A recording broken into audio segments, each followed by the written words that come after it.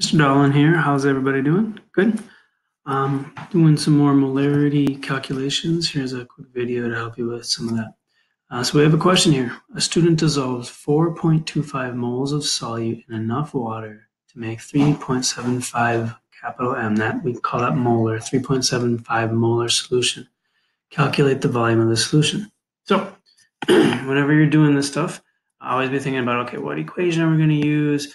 I like to say, okay, think about what is it that you are given, right? What does the question want you to find?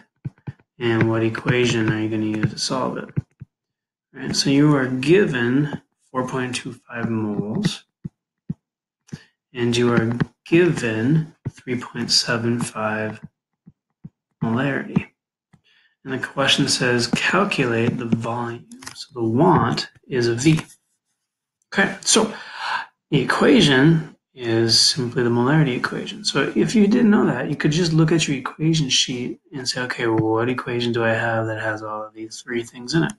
We know that molarity equals moles over liters. Okay, the volume is your liters.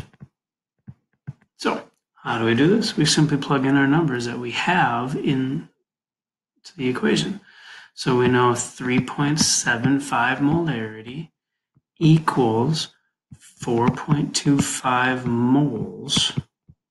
And then the bottom here is our X. It's our liters. I'm going to put that in parentheses just to remind myself. Then we got to do a little bit of algebra there.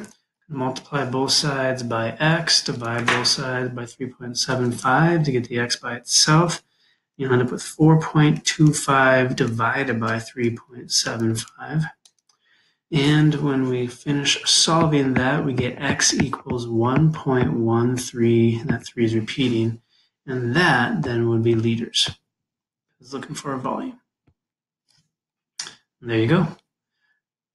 Let me know if you have any more questions.